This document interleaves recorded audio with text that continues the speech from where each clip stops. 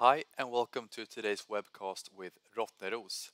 Today we have the CEO Lennart Eberleh and the CFO Pia Ohlson with us. If you have any questions for Lennart and Pia, you can ask them in a form that is located to the right. And with that said, I'll give you guys the stage. Please go ahead. Thank you very much, Martin, and hello everybody to our Q4 report and full year report for 2021. It's a great pleasure for me to be here today and present this very strong year-end performance. And we are sending live from Bollnäs in Hälsingland and Karlstad in Värmland. And this is one of the good things that we will take with us from this pandemic, which officially is over in Sweden as of next week, February 9th. I hope you're all well, and let's dive into the figures. If we look into the fourth quarter, we can see that we had a continued strong market that has supported our profits. We had an increase of 153 million versus last quarter of 2020. We have experienced, and that has been in the papers across Europe and probably all around the world, an energy crisis, which has brought us very high electricity prices. Our measures we have in place have worked as planned and have safeguarded us from any results of those electricity prices that would have been negative. On the contrary, we had a very positive impact of our insurances. And we have also taken the next step for our packaging arm, where we are now, since autumn, have worked a lot with getting the technical development into place and signing the necessary agreements. So once the decisions have been taken, we will start exploring a new factory in Poland, which we are very excited for. Final decisions have to be taken, but they will be coming within the first half of this year. On the basis of our strong balance sheet and the strong cash position, the board also has proposed a dividend of 60 öre per share for the annual shareholders meeting, which will be held in April. Why should you invest in Rottneros and buy our share? Well, Rottneros is part of the circular economy. We do have a renewable and sustainable raw material, a growing forest, which, despite that it is feeding the forest industry, is growing and accumulating carbon dioxide out of the atmosphere into the wood stock. We have proven that we have well-established niches and qualities that we supply to our customers who appreciate our qualities, where we create also additional value for them, and that has safeguarded us during the last years and made us exploring new fields of applications and growing in fields where there is a growth. And of course, we have been working very strong with safeguarding our balance sheet, generating a strong cash flow, make it possible to invest and upgrade our facilities, start building new businesses, as well as pay dividends to our shareholders. Looking into the market and what has happened on the pulp market since we talked last time, we see that the strong upwards trend that we had in 2021 for the long fiber sulfate kraft pulp in Europe has come to a stop in October at $1,340 per ton. And then in November and December, we saw two consecutive months of declines of around $40. So beginning of January, we were at $1,260. If we would be looking back in history, we would have expected this trend to continue, but that has not been the case. Supply chain issues and a good underlying demand in certain areas has made that this development came to stop in January. January prices were unchanged versus December, and we are now in February already experiencing a new increase to $1,300, and there are increases out in the market pushing the prices to 1,350. The green line is the list price in Swedish kronor, so there you see the effect of the currency differences between the dollar and the Swedish krona. These are the average prices on a quarterly basis. And if we look on the next slide, which you by now are probably familiar with, we see the monthly prices, and there's a little bit of a steeper drop down to 1,260 at the end of December. And the bars you see here also indicating the stock levels of pulp at ports. And you see that they have come down since the peak in 2019. That has driven up the prices during last year, and they're now back on a level which is within normal variation to a normal balance between output and demand. Now, if we allow some comments on why the situation is rather unusual, as I've mentioned, we have experienced logistics issues, supply chain issues around the world, which have made that pulp has ended up in the wrong places where it's not really needed and it cannot come to where it is needed with the paper makers. Supply chain issues also have made it very difficult for Chinese paper and board producers to export their goods. There had been a steady historical flow from China into Europe of paper and board, and that has dried up during last year. So our customers in Europe, and Europe is our major market, around 70% of our sales are in Europe, have experienced a very strong market and still are experiencing a strong market. And on the back of that, we have seen pulp prices coming up and probably stabilizing at a relatively high level.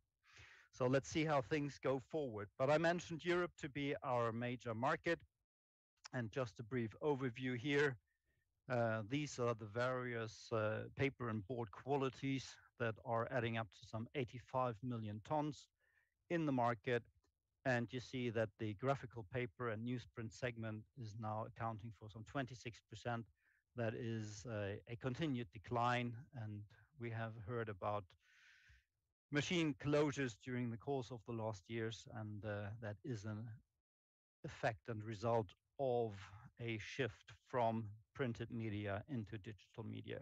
On the other hand, packaging is growing, and container board and paper now is more than half of all the fiber consumption.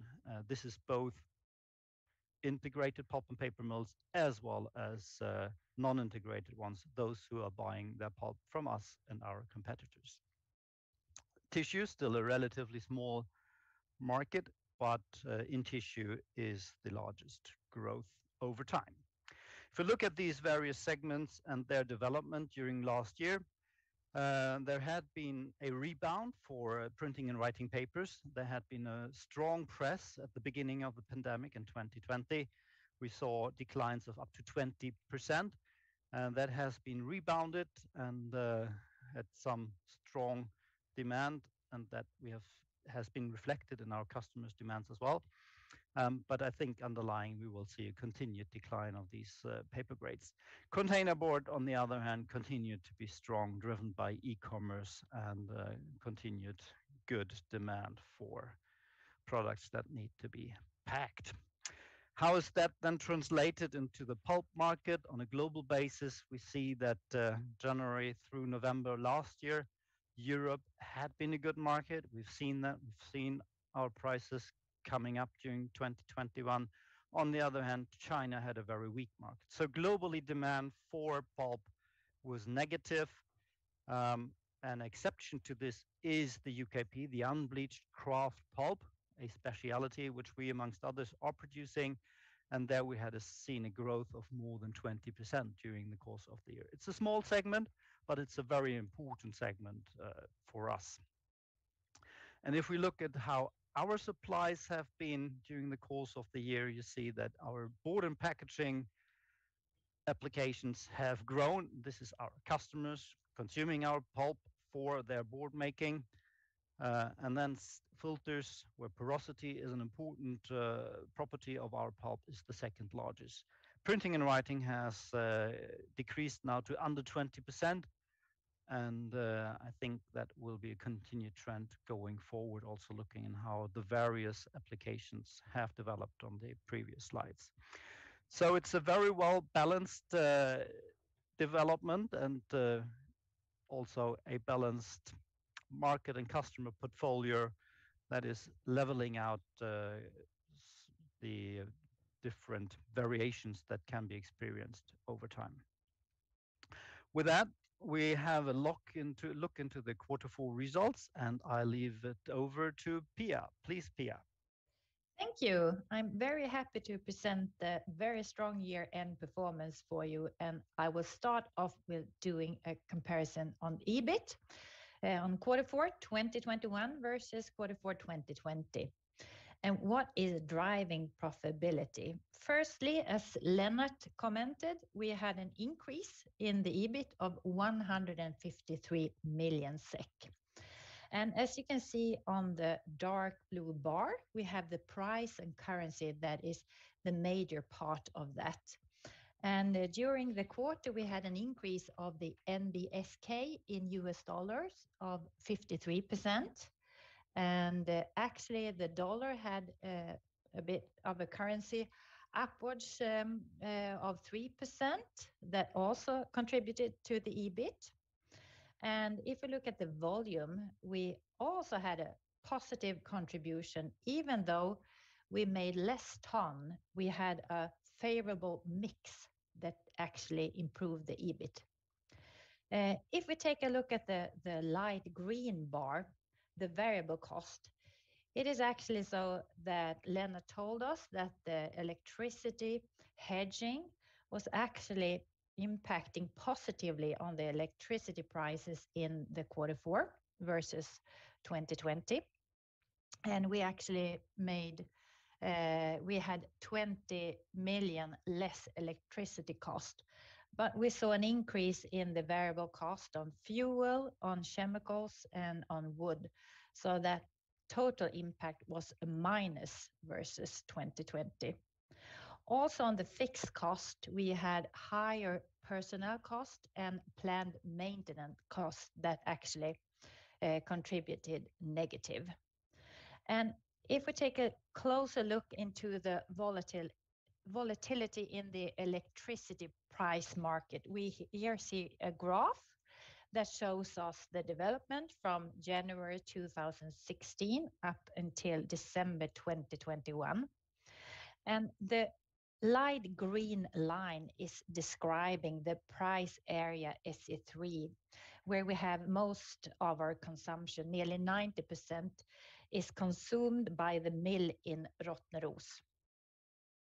And the dark blue line is the system price, and we can see that those lines are actually deviating during the end of the year, and that actually made us stop the mill in Rottneros and we lost about 7,000 tons in quarter four due to high electricity prices. Though we had well-functioning hedges and we actually had lower electricity cost during quarter four. And also during 2021, we had a positive effect on the hedges of 113 million SEK, and we had lower electricity prices year on year on 35 million SEK. So let's take a look at the EBIT for the whole year. And here we can see that we have a major change is 309 million SEK increase in EBIT versus 2020. And likewise, as in quarter four, we actually have the price and currency that is driving the EBIT. We had a change in the NBSK of 42%, 2021 versus 2020. But we had a weaker US dollar that affected the EBIT negative, and that was minus 7%. If we take a look at the volume, you see here that we have a negative trend on the volume, and we have identified the problems. We have taken actions to drive our continuous improvement, and we are improving our capacity utilization.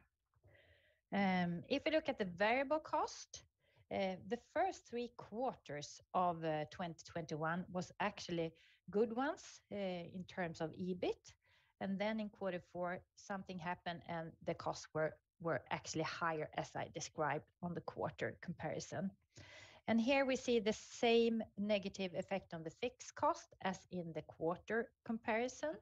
So I will talk a little bit more about the profit development year on year.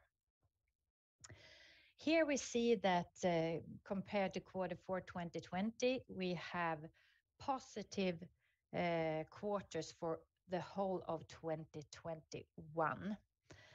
And that is taking us to the financing side.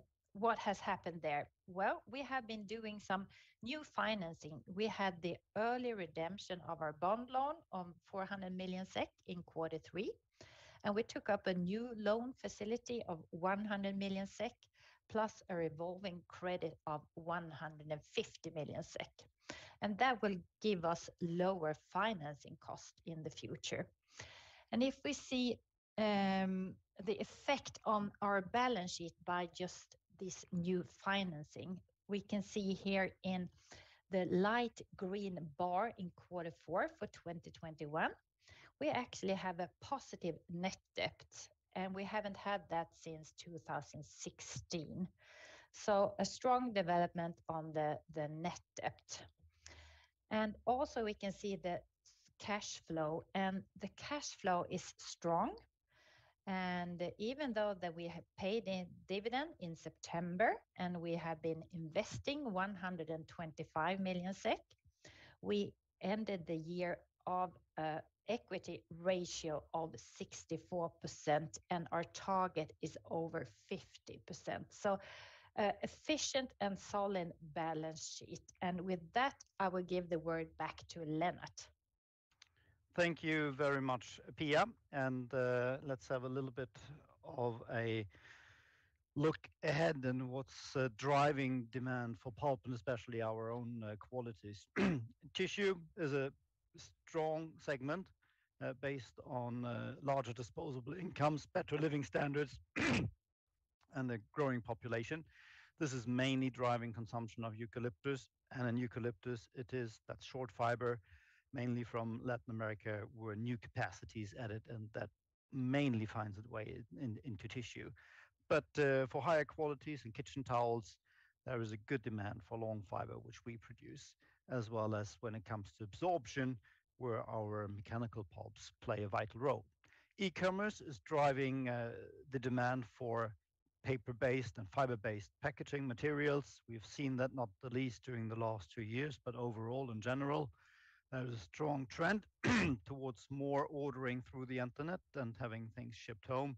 And as there is a squeeze on fibers, and there's less recycled fibers available, this is also driving the demand for better and more well-functioning primary fibers, which you can easily blend into the furnish on your otherwise secondary fiber-based paper machine. So here we see, as not the least for UKP, a good market going ahead, and recycled fibers and recycled based board prices have seen a strong uptake during the last half year. We're also aware of that there is a lot going on in the electricity sector, the EU taxonomy, and also the need to replace fossil-based energy sources with renewable-based energy sources, which leads to more transportable or transferring cables, more transformators, and both cables and transformators actually have a need for very pure brown fibers with a very low or no conductivity. And here Rottneros is one of the most suited suppliers into the segment. And we have seen a strong pickup during the last year, and believe also going forward that will be a strong demand, as this transition is by far not over at all. Sustainability is a segment that is driving the entire forest industry forward, and not the least we ourselves here are trying to lock into this trend with our molded fiber packaging that we've been working on for the last 15 years. And here I can have just some more words on when we are standing. In the autumn of last year, we signed a letter of intent, as I've said Initially, we have been working on that, bringing that forward and preparing the necessary decisions to be taken that will establish a factory in Poland of a capacity of around 80 million trays of very high quality. We're not talking about the usual salad bowl or single-used tableware. These are, as you can see in the picture, high quality trays which enable a modified atmosphere inside the pack. So you can have a ready-made prepared meal to be stored in a cool chain, not a frozen chain, but a cool chain for up to 3 weeks. And as far as we know, and we have done intensive and extensive market research, we haven't seen anybody else who's doing this at this point. We do have an existing market and customer, so we have served more than 3 million lunches together with our customer of these kind of packaging. So this gives us a strong confidence that the technology we have developed and that we are also safeguarding through patents will be a very good basis for taking the next step for packaging and start ramping up capacity in cooperation with Arctic Paper, where we see a very good fit as it is an existing paper mill with pulping capacity, infrastructure such as wastewater treatment and energy supply. So if we summarize the quarter four and the full year of 2021, we have seen a very strong pulp market, and it has come to slight stop at the end of the year, but it's picking up again beginning this year. That has led to a strong result development. We have maintained a strong cash flow. We already paid a dividend during the end of 2021, and the board is now proposing a new dividend for the shareholder meeting later on the spring, and we are close of taking the next step for packaging. With that, I thank you for your patience, and we are now opening up for questions. So back to you, Martin. Thank you very much, Lennart and Pia, for that presentation. And like I said, now it's time for the Q&A. Moving on to the first question. How do you anticipate pulp prices to behave in 2022? I will take that. It's always difficult. We always try to rely on the future prognose makers who are around and supporting this industry. It's not always they are taking the right approach or finding the right figures, and it's difficult to look far ahead. But what we've seen is that the pulp markets have diverged. Instead of one global market, we've seen that China, Europe, and the US or North America have behaved differently. They're more isolated. And the strong market in Europe we've seen during the last year and the weak Chinese market have been sort of decoupled. This is a result of supply chain interruptions, and they are ongoing, and I think it will take some time before those things are back in harmony and very well and fully functioning. So at least for the first half of this year, 2022, I am optimistic on where the balance is. That is, there is a good balance. What that means exactly in prices, I don't dare to have a guess on. Perfect. Thank you for that answer. And moving on to the next question. Looking ahead into 2022, is there something that you are excited about or looking forward to? In 2022, I'm definitely very exciting about the hopeful decisions that we'll be taking around packaging. We've been working with that very long time for the last 15 years, and during the last 4 years, we have taken very strong step forward. We have built up an organization which is highly motivated and competent. We've found a good partner and a perfect fit. So that is probably one of the most exciting things looking forward into 2022. I'm also very confident that although we have a global energy crisis, we are very well situated with our electricity hedges. I mean, they're stretching out up until 2025. This year, we have 91% of our needs hedged. Next year, 100%. The year after that, in 24, 87%. And when the prices are right, and the long forward curve always is not that incredible high as the short-term prices, we will continue to build onto those hedges, and we are looking also into other means of complementing our financial instruments with more physical instruments, such as long-term agreements and PPAs, power purchase agreements, where we will support the startup of renewable energy projects such as wind power and solar power. And there is a strong development in that market, and I think 2021 and 2022 are a tipping point here, where we'll see a lot of those things happening, and we are well positioned to participate in that. And we do have the time frame to allow us to do that in a professional manner, as we have those hedges in place. Perfect. Thank you for that answer. We'll take the next question. The balance sheet is strong. Do you have some plans for new projects in addition to the packaging project with Arctic Paper, or acquisitions going forward? On that page, we are certainly a bit more opportunistic. It's not the large acquisitions that you are used to from the forest industry. We're by far much too small player for that. We've successfully backwards integrated with Nyquist Skog 2 years ago, and that has brought a lot of value into our sourcing operations.